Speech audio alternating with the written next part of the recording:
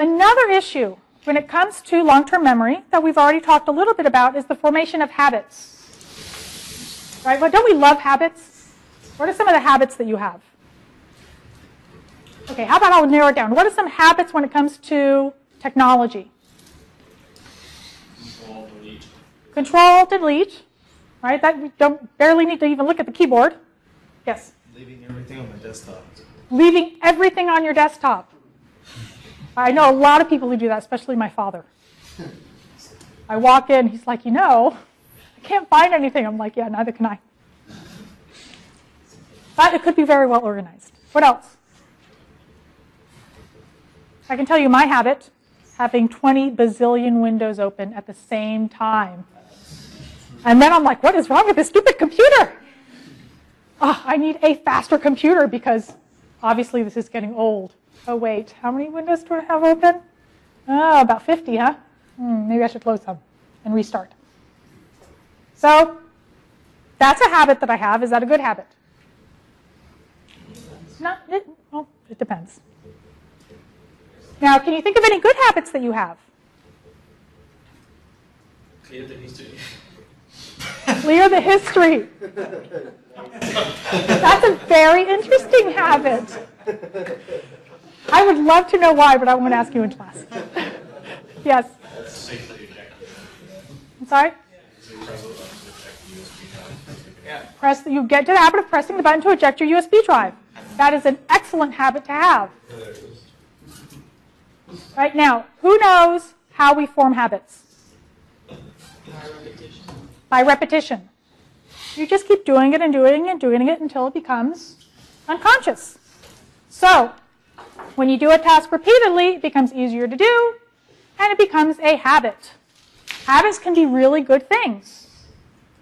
And they can also be not so good things. We want to remember this when we're designing. Because as designers, when we're designing a system, we want to create interfaces that don't cause our users to create bad habits. What we want to do is instead is let's try to take advantage of this habit creation. So we can try to design habits, try to design a workflow, for example, that's going to make things easier for our users. So let's take a quick look at workflows, because you're kind of sitting there saying, I have no idea what you're talking about. Okay, let's look at, let's say, an accounting package. And let's say you are creating an accounting package for someone who, what they're going to be doing is they're just doing accounts receivable. This is money you're taking in. All right, you have a ledger, which is where you have all your balances and all that fun and exciting accounting stuff. Right, you have a specific process to go through to enter your, the money that's coming in. Now, I watch some people who've used some of these accounting systems where they go and they open the ledger. Okay, they have to enter things. They go to a new window. I type this in. Oh, wait, now they have to go to another window. Okay, I'll go click the menu up here. Oh, it opens another, type over here. Okay, now I have to go back to this window. Okay, let me find that window. Type this in.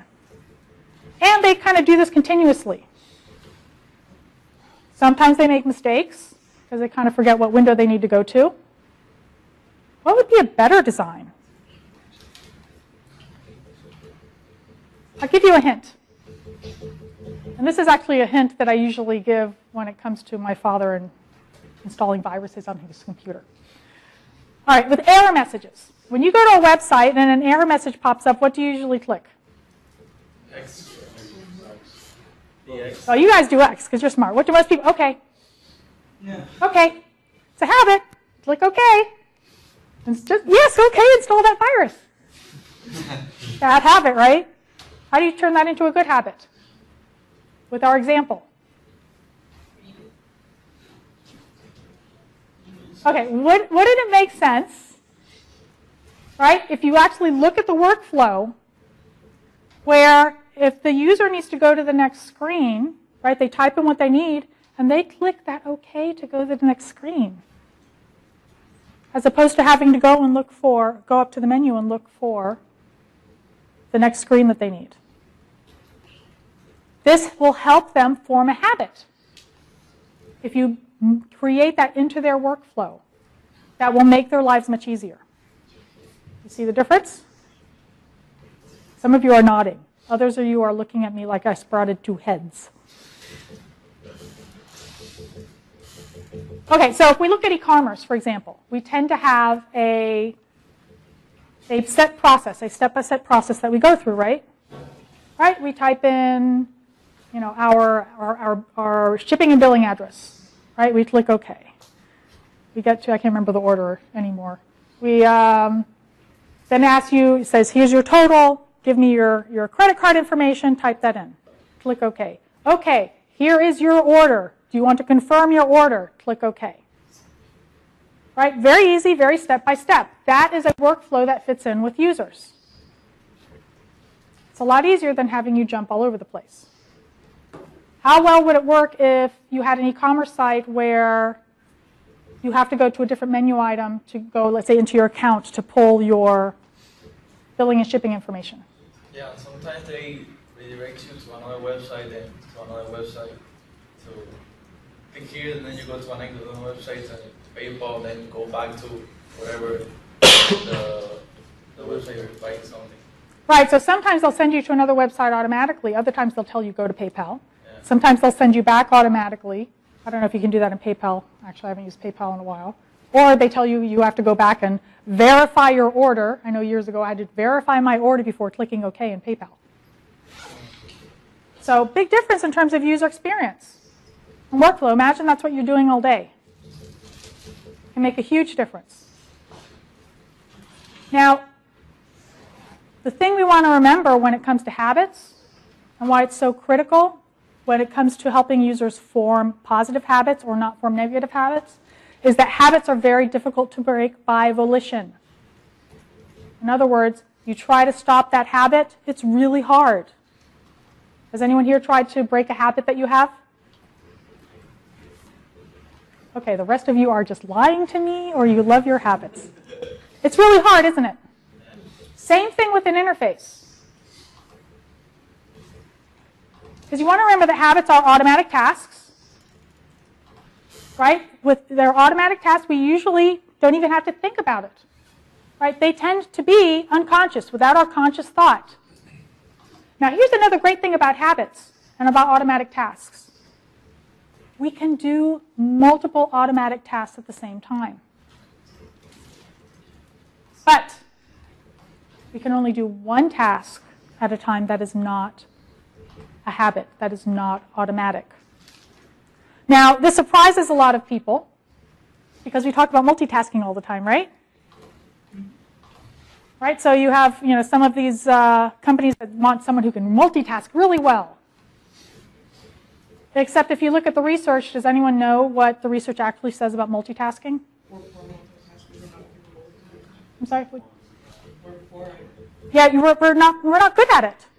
Right? You're less efficient, you're less effective, and it's more error prone if you are truly trying to multitask. Why? Because of something called interference. This, by the way, makes a great midterm exam question. Doing two tasks simultaneously, where neither is automatic, will degrade your performance on each task. Now, why is that? Because when it comes to tasks that are not habits, that are not automatic tasks, we're not actually focusing on two things at the same time. We're actually switching between them very, very quickly. And that causes our performance to degrade. But the more predictable, automatic, and unconscious a task is, the less it will degrade or compete with other tasks.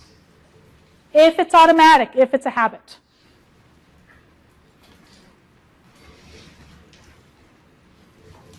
Now, remember we talked about a locus of attention, right? That's what this lecture is primarily about. If you are focusing on one thing, and you have to switch to another thing, how quickly do you think you can do that? Generally, you can't do that very, very easily, right? We actually have to engage our consciousness to be able to make this shift. We have to tell ourselves, I'm going to focus on this. Oh, wait, I have to focus on this. This is a conscious act.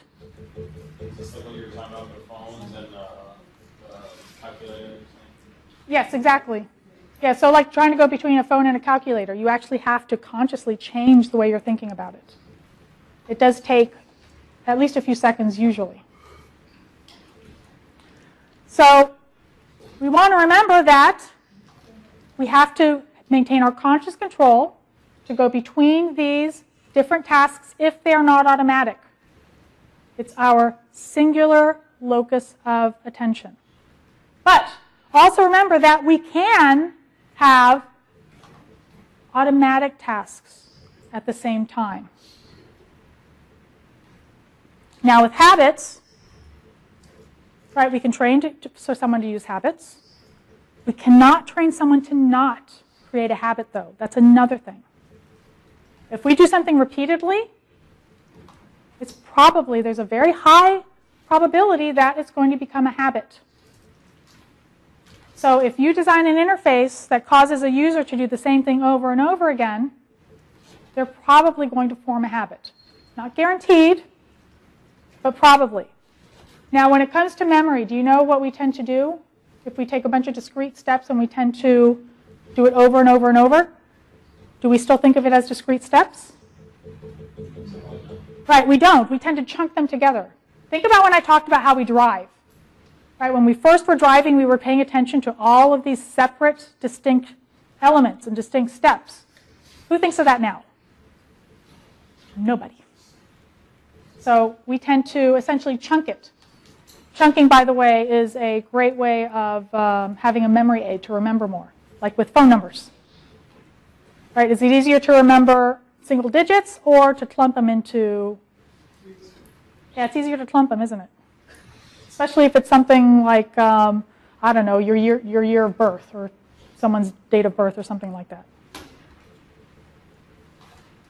Now, you want to remember that you can't interrupt sequences or habits that take longer than a few seconds unless it becomes your locus of control.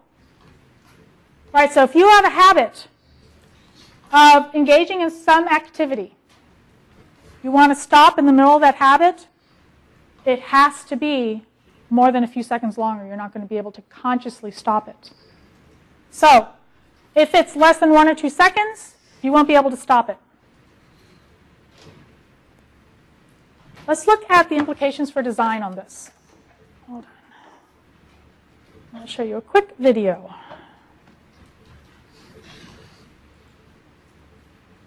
And in fact, I think someone already mentioned this in class. Hold on.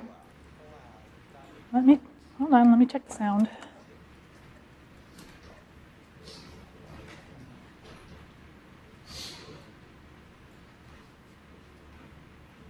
Hello, Mac. Mac has issued a salutation, cancel or allow. Allow, not a PC. You're returning Mac's salutation, cancel or allow? Allow. Okay, why?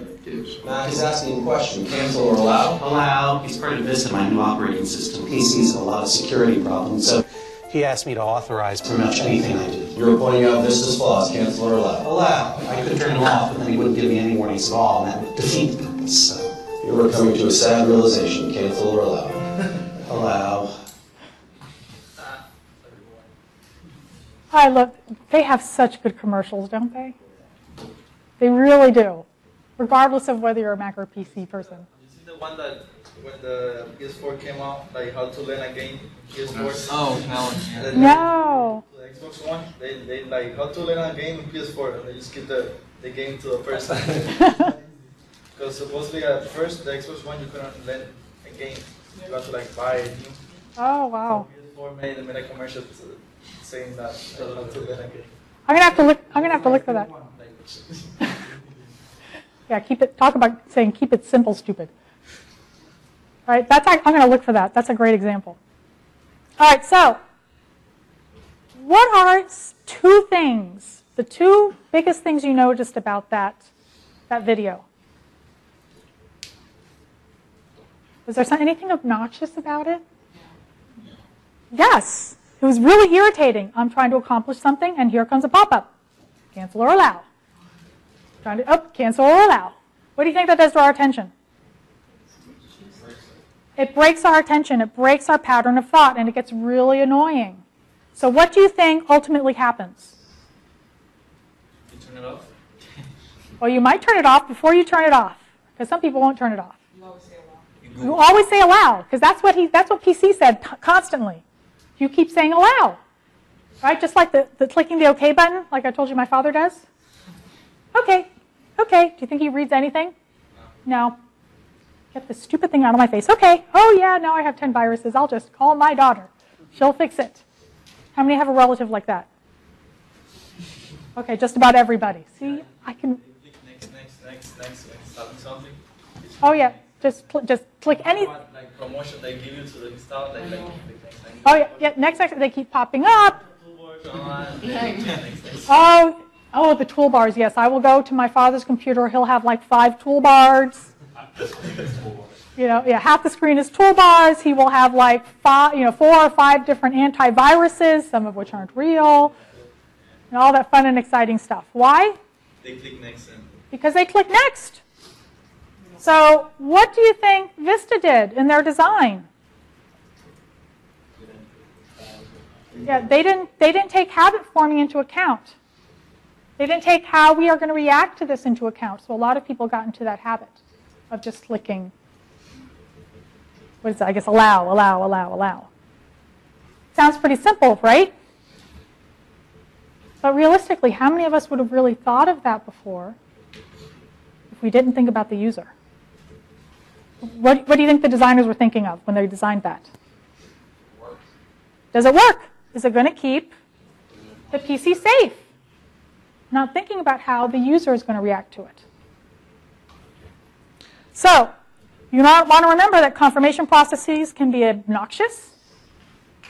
They can form habits. They can also keep you from forming a positive habit because it breaks your concentration. Right now, with a confirmation process, we talked about clicking OK. Can you think of another idea that might work so you don't form a habit?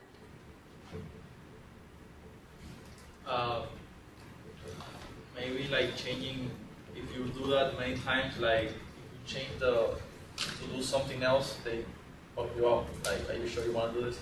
Like for example, if you're used to do one thing, like always click something or install some or using some sort of program, like when you try to install another program that is not, like you used to work with it, like you are like sure you want it. So change the process each time. Okay, you may make them put a code in. So years ago, for security purposes, you would actually have to look up like a word in a book. On page 256, paragraph 4, word 5, type it in. How long did that last? No, not very long. That also got annoying. Right? Okay, what about asking them a question and making them type in an answer?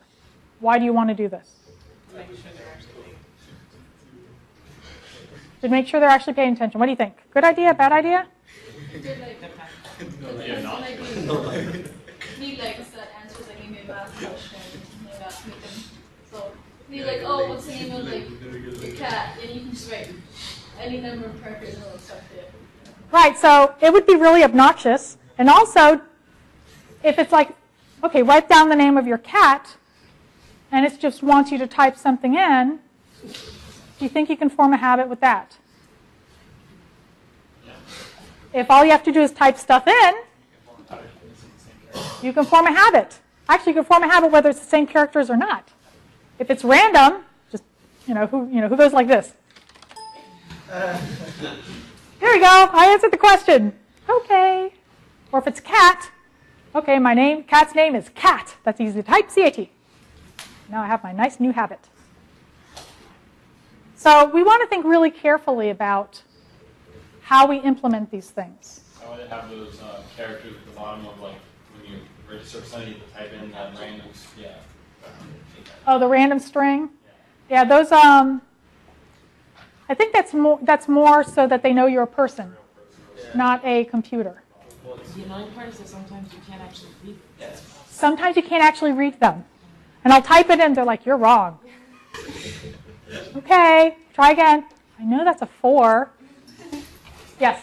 Did you know that the captcha thing, those things, you only have to answer one of the words right? Because the other one, Google uses it for research. And then you can type the right word and it'll be something completely irrelevant. Oh, that's interesting. I'm I'm going to try that next time. Mess up whatever they're researching. Oh, that wouldn't be nice of me, would it? All right, so we want to look at some effective strategies that can help us deal with any mistakes we may make, such as if we have formed a habit, right, and we have gone ahead and done a miscalculation.